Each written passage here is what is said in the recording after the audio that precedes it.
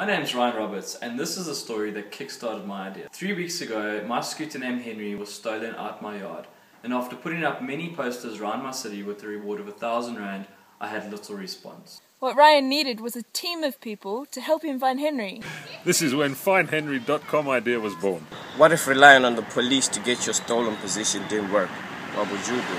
What if no matter how hard you try, you couldn't find your lost item? Hey dude, what if you need an army of people to find what you're looking for? By offering people rewards and incentives to go out there and be their own private investigators would open up a world of opportunities that would do the job for you.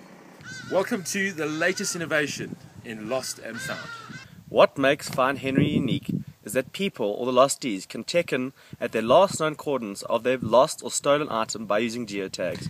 With Find Henry, a lostee can upload pictures and detailed descriptions of their lost item. Finders can comment and give feedback on the lostee's item. Finders can also see the last known location of the item and all the information they need to start their investigation.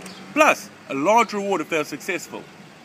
If the lostee has already uploaded the missing item, Find Henry will automatically match the closest geotag to that item and let both parties know that the missing item has been found.